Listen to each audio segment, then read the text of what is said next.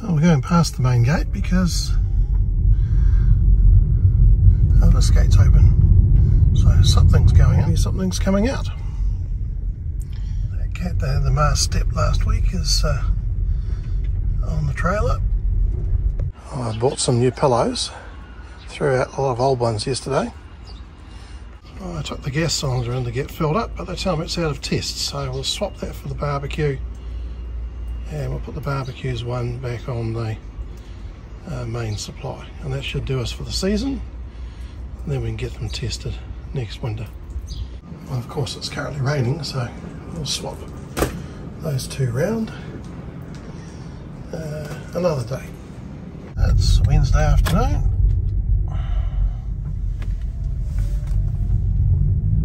What's new? Oh, there's a cover on the big katana over there. Boat in the corner on the trolley. Just as back up on this one. There's a boat in the corner here.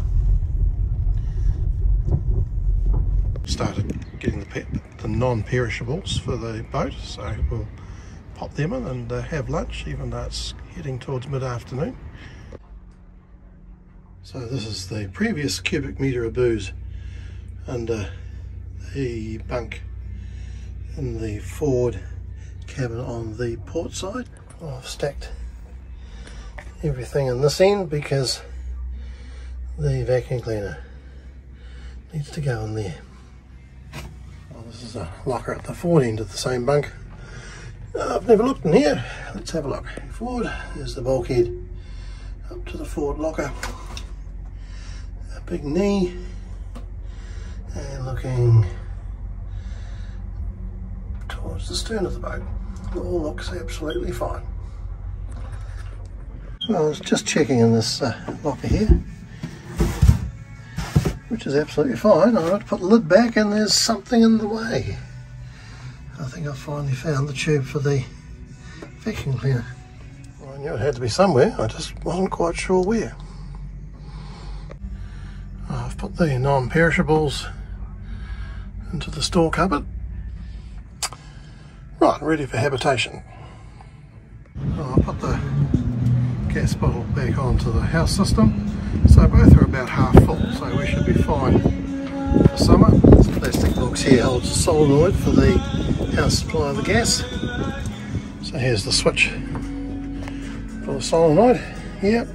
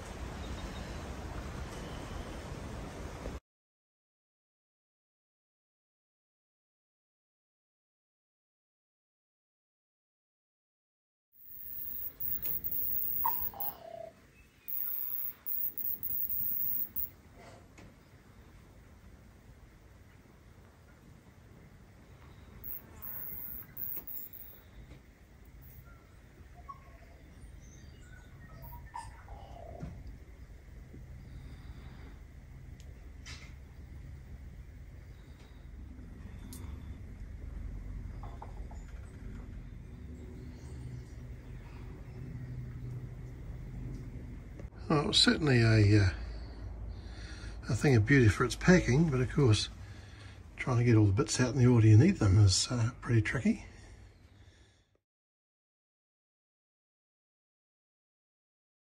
Well, it does work. We've had it going. Hopefully it will last a wee while.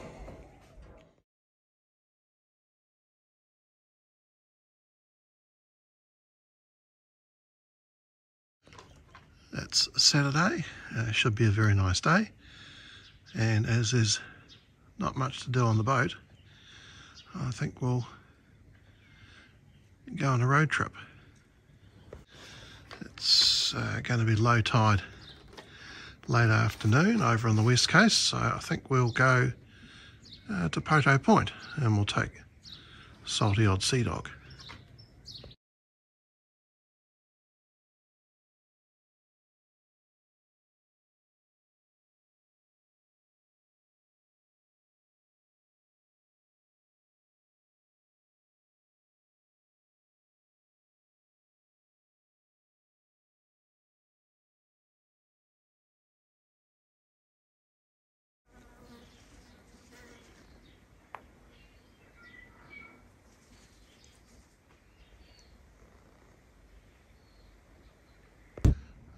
have some recovery gear loaded.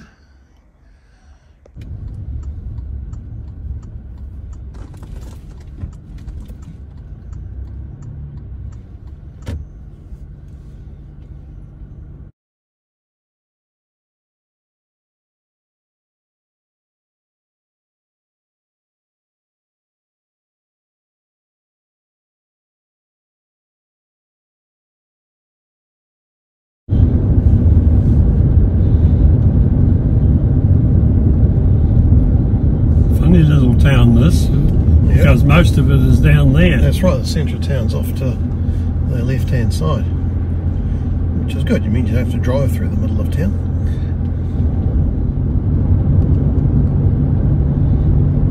Muddy water. Back in the early days, of course, all the transport was by boat. By boat up here. You know, the old scows.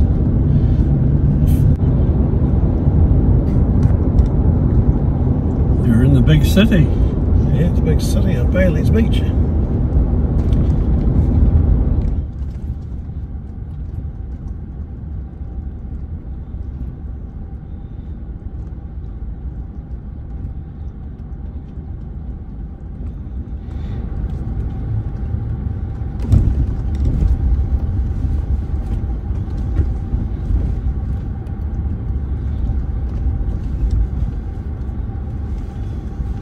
It's eons since I've been over here.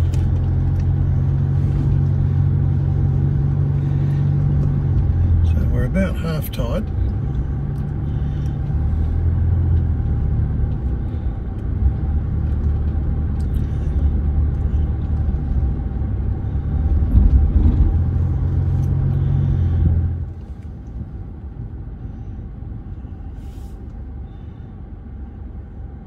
Much calmer day today and much clearer, so we can see our Ringer Bluff way up there that the Emerald Line went to last time, but we're going the opposite way.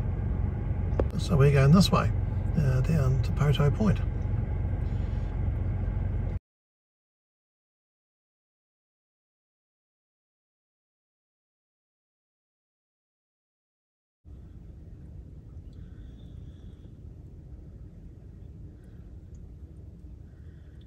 Almost clean water. Yeah, offshore sandbank there, a bar, so.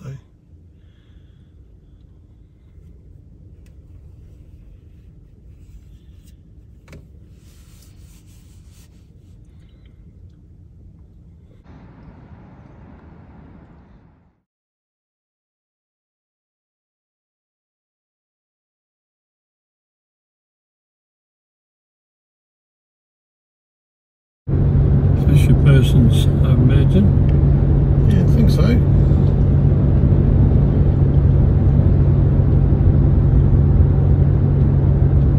We've lost the steep cliffs in behind, they're starting to flatten out. Yes. A little further away.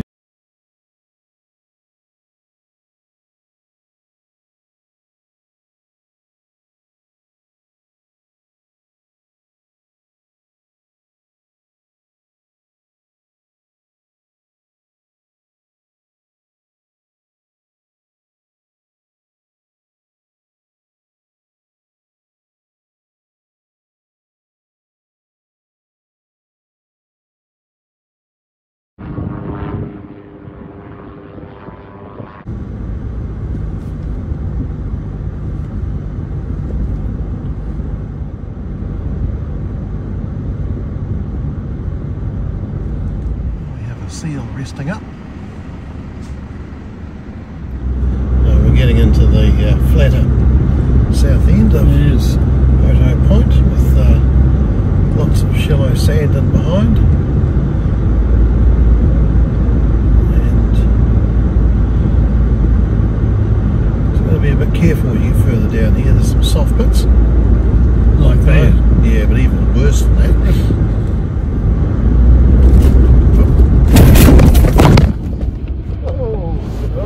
Yeah.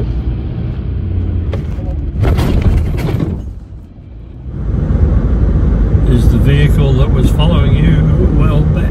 Well, it's dropped back a little bit. I think it probably went the same things we did.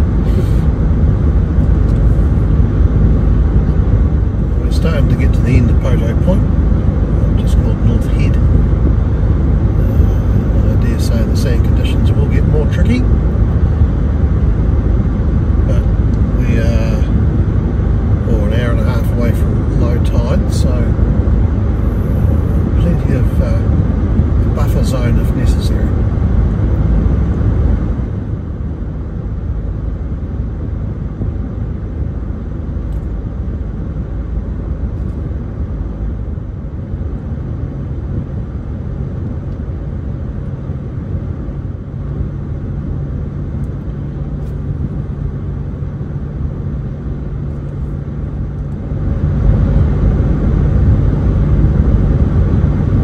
Sitting on 80 kilometres an hour, have been most of the time, including over the drop-offs we found. Yes.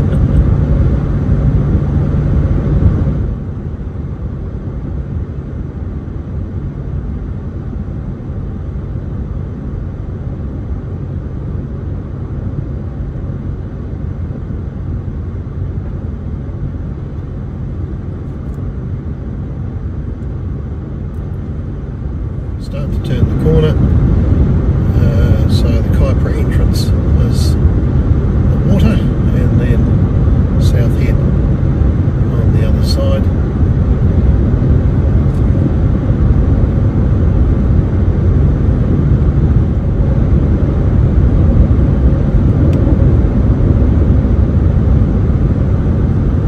I can see the lighthouse. Yeah.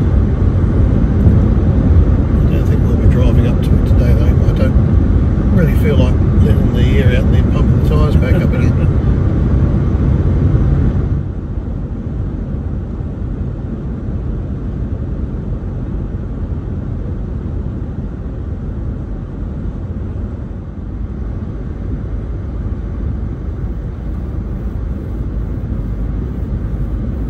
Well, here's the view looking back. I've turned around. So a ton of sand dunes to play on.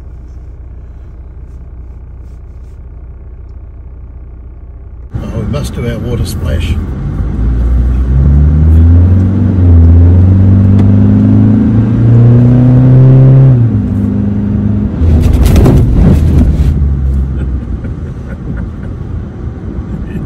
It's still got another go.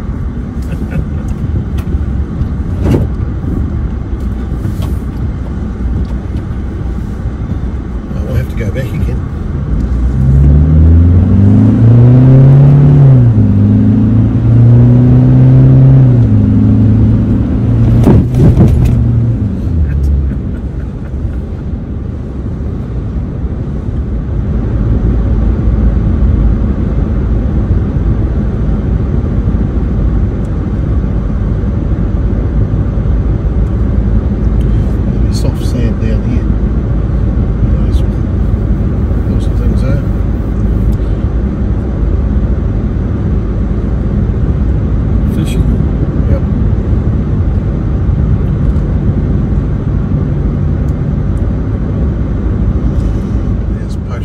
Lighthouse, old wooden lighthouse.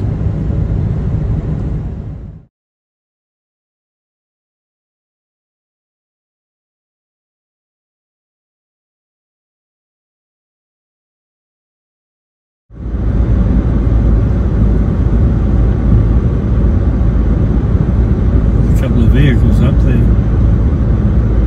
Well, you've been up there? Yes. 2 or 3 times. Yeah, Matthew and I tried to drive straight up the steepest bit.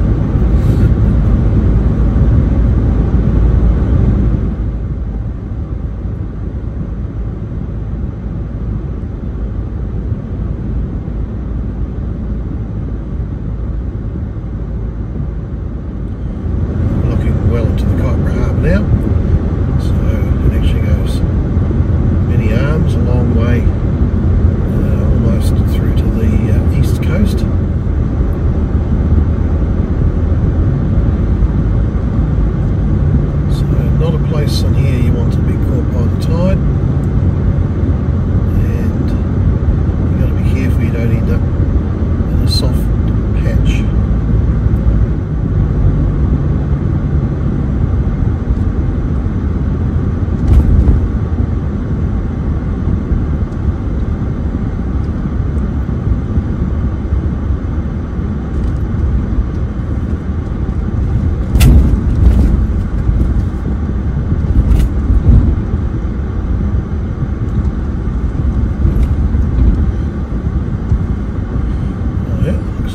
go through here.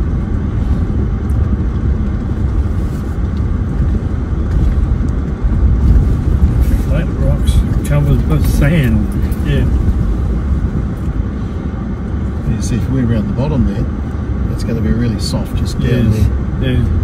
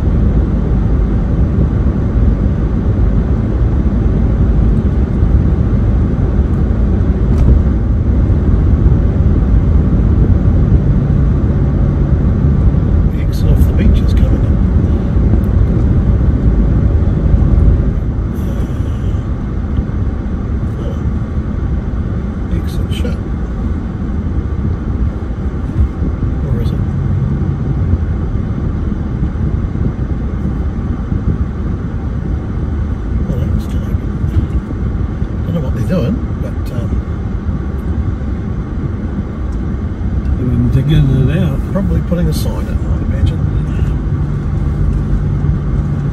So, leaving the beach.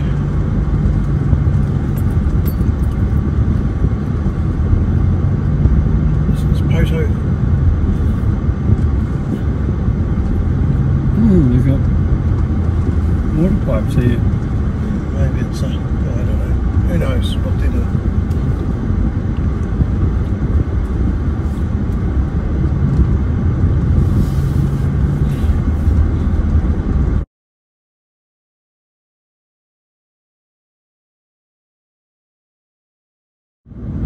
Forest too.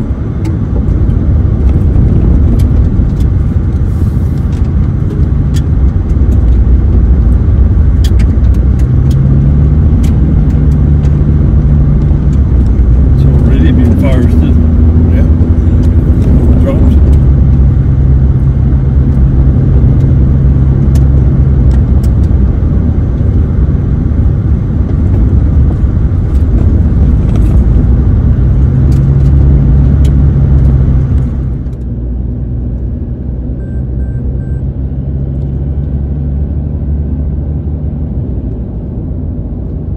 Closely planted forest too. Yeah.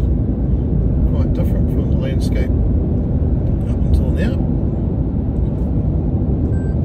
10 points for the Falcon.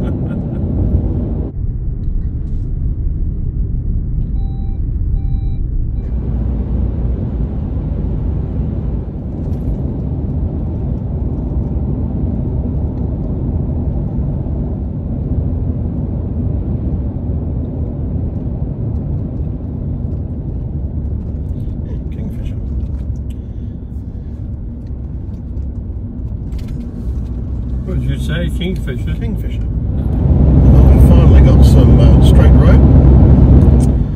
Oh, we're back to Dargaville. And then heading back to Whangarei.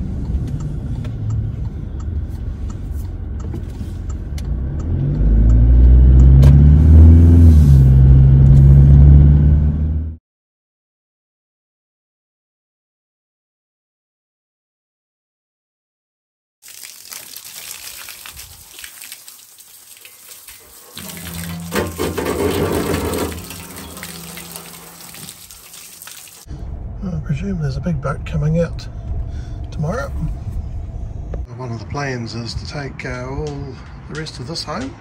Oh, we seem to be empty apart from the grey water and the anti-fouling to go on the bottom of the keels. It's all in the truck. Oh, that bag's going in the skip. Yeah, I need to fill the tank up, so which tank is on? Yeah, looks like the Ford one. Oh, this one should be almost empty now.